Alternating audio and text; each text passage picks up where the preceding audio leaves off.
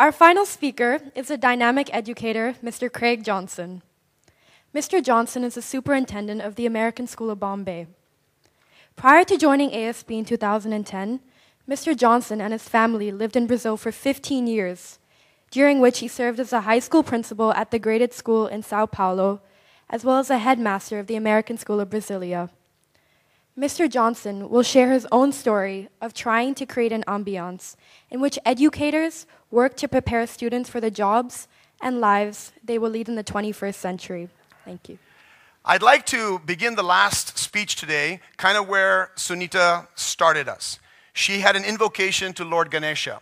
I think I would like to do the same, but since I can't chant it, I will say Jai and you say, or I say Gampati Bappa and you say, let's try that. Ready? Gampati Bappa. Okay. Craig's TED Talk. It started out a week ago called this. So those of you that visited the website and said, I'm going to go and watch this, we've changed it.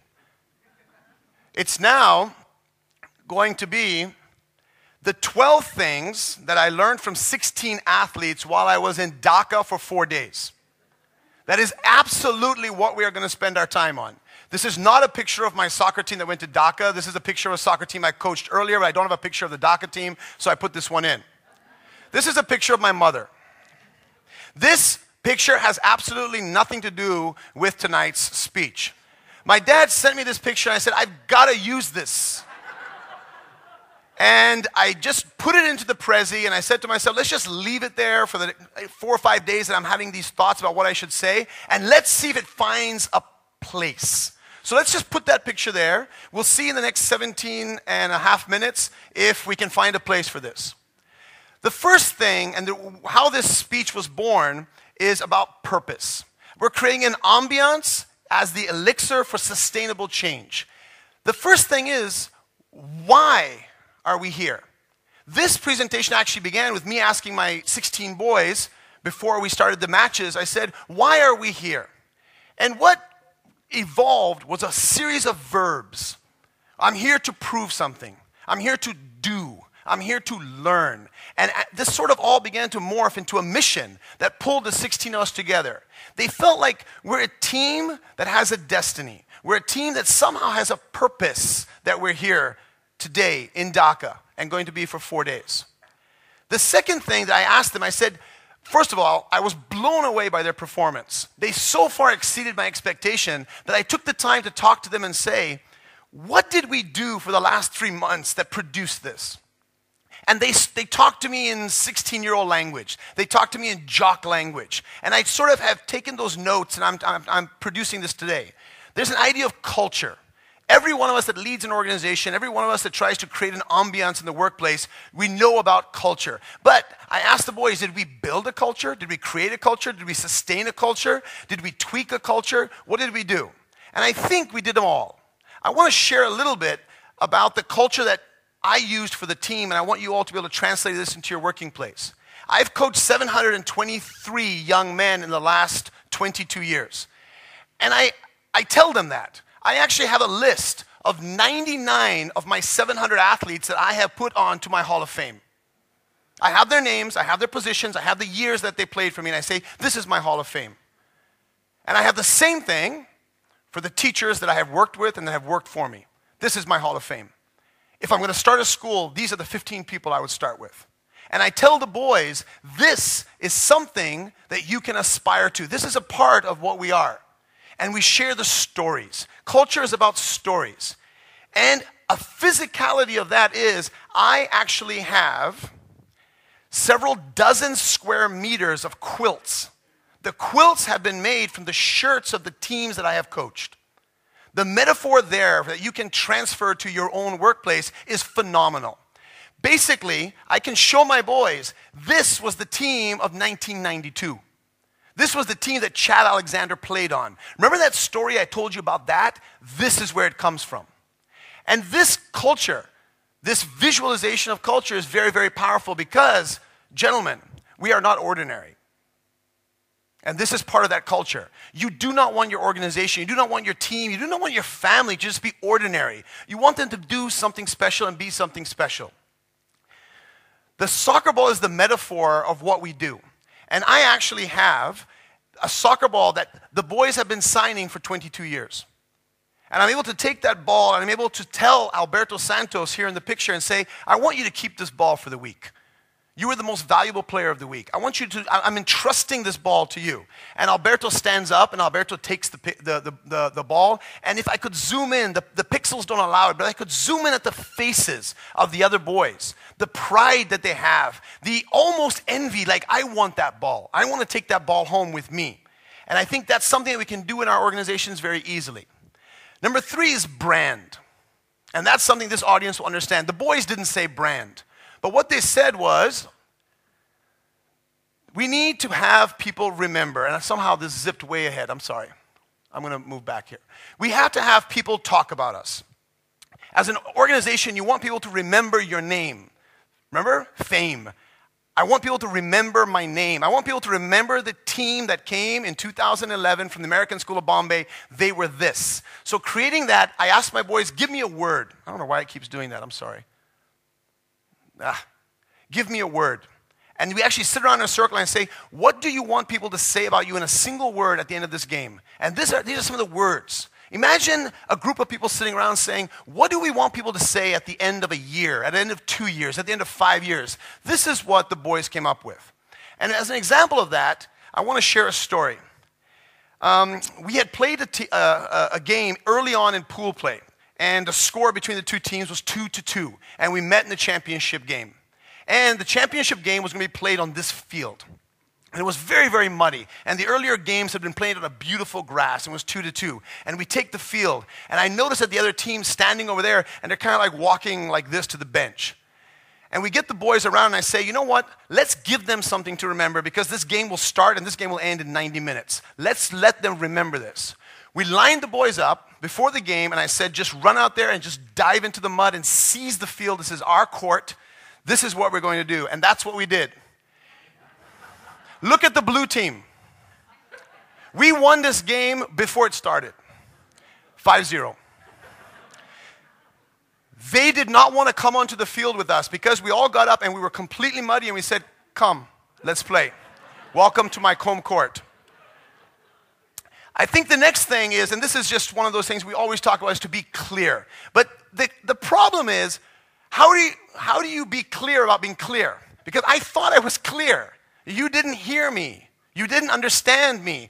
You didn't explain. The idea of expectations. I want to share the most recent brain research is telling us. Take all of your senses, whatever the impact of that sense is, those collective senses, vision trumps all of that. You have to draw your expectations. You have to physically show what you mean, what is your purpose. You have to visually show and talk and write. Here's an example. This is a product of a 3-hour-long meeting with members of my leadership team. This is what we were trying to say. And it's sort of blurry and you can't see it because we haven't copywritten it yet and I don't want anyone to steal this idea. But this is how we improve our school. It started with this. We actually sat down and started drawing this. We started seeing this and then we produce it and we're constantly tweaking it. The power of vision to be clear about your expectations cannot be overemphasized. Home court. One of the things I hear a lot are people saying, well, we could if we had. We could if we moved. We could if we had air conditioning. We could. I just want to just let you think about that for a minute and realize really, and I'm guilty of that. We're buying a new school and we're expanding our space. I'm guilty of that, but it's really, it's nonsense. It's really nonsense. This guy stands outside my door on Carter Road. This is what he does. His sign is, solve any problem. You walk up to him and say, what do you do? He says, can't you read? And I want to show you about this home court. This is a picture of one of my classes at the school. Look at their home court. Look at the pride that they have. Their pictures, their words, their calendar, their headphones, their laptops, their friendship, their everything else. They are highly engaged. They're getting a top of the world education. So is he. Look at this class. You just want to be a part of this class. You want to pay a very high tuition to go to my school so you can get this class. This is on Carter Road. This is right across from my apartment on Carter Road. This is their school. And let's take a look at him.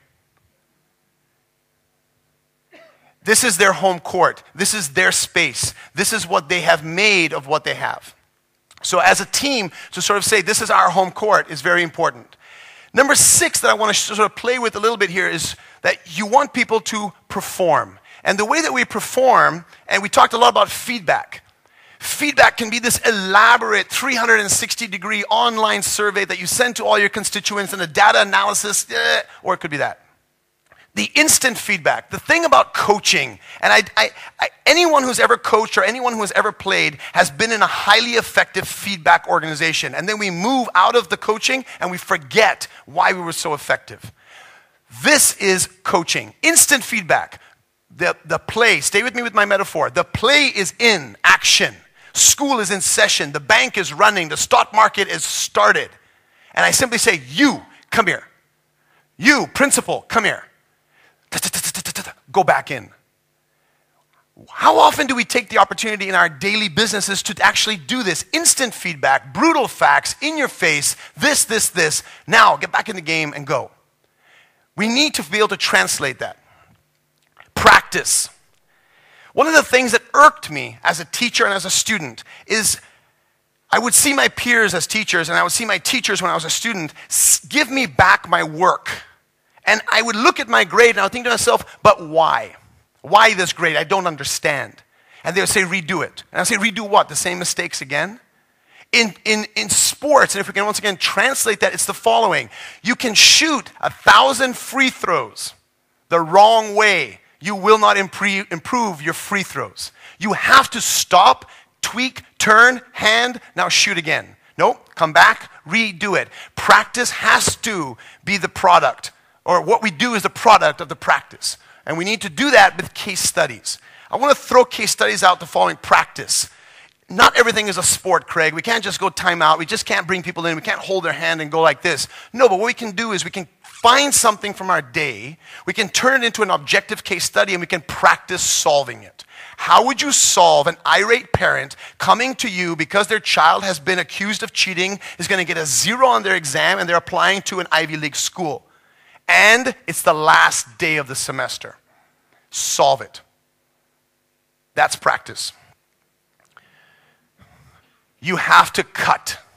In order to create an ambiance that is sustainable for greatness, you have to cut people out of the organization. The question is, who do you cut? When do you cut them? How do you cut them? And I'm just going to share a little bit of the who on my team. So we knew who our top 13 players were. But between 14 and 24, they were all pretty much the same. So what did we use? What was our rubric to cut? We had conversations, and my question that they didn't know I was asking is, how important is this to you? I was asking them what they do in their off days. What do they do on the weekends? How do you spend your evenings? How many siblings do you have? What do your parents do? What I was trying to gauge is how important is this team to this player, because between those 8, they're all equally good. They're all equally sort of committed, but I wanted to keep the people that meant the most to. So for you to define the what, who, where of cutting, but you have to cut, because it sends a very powerful message to the people that you've cut and to the people that you have kept. Get dirty. And I mean this in 2 ways. Here you can see the player in the white holding the player in the blue, because who calls the game? The referee's job is to call the game. Play to the referee. The other thing is to get dirty, is to get down into the business that we do, to actually, for principals and superintendents to teach a class, get down into the trenches. Whatever business you have, you need to be in the trenches getting dirty. Have fun. Everyone said this. The conductor that was having fun. The question out there was, which conductor are you? Actually, that wasn't the question. The question, a lot of the ASP people were saying, which conductor is Madeline? Which conductor is Craig? Which conductor is Shavi? Which conductor? And I was like, have fun. The power of a sport huddle, right? Once again, in any business you can huddle. You can just simply say, 3:15, my office, 5 minutes, standing up, let's huddle. Look at the power of a huddle. Look at how important that is metaphorically. We actually talked to the leadership team at the American School the other day. I said, Friday's our last day, tomorrow. I said, do we need to do like a sort of a come to Jesus moment, kind of a group hug on Friday? And the vote was no. And I thought to myself, maybe we should. Maybe we should all just come together. No chairs, no microphone, no anything. Everybody come in at 12:15. They all stand there and go, what? And I go, just huddle. Okay, now go for vacation. But look at the power of physical intimacy. And lastly, celebrate. We so often work so hard and we forget to celebrate. And on that note, I would like to say, this picture makes sense. Take a look at what happens in the next 6 seconds.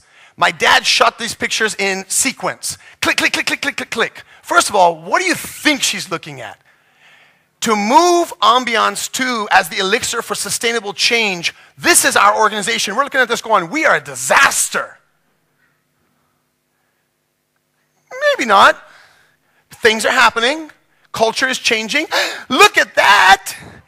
And wow.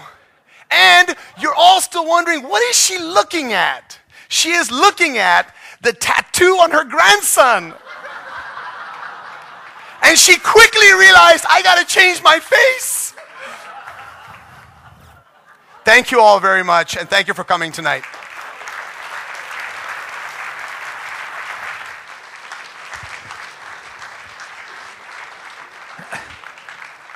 Thank you, Craig, for a very stimulating talk. There's so much in there that I know I'm going to have to rewatch the video about 10 times to get it all.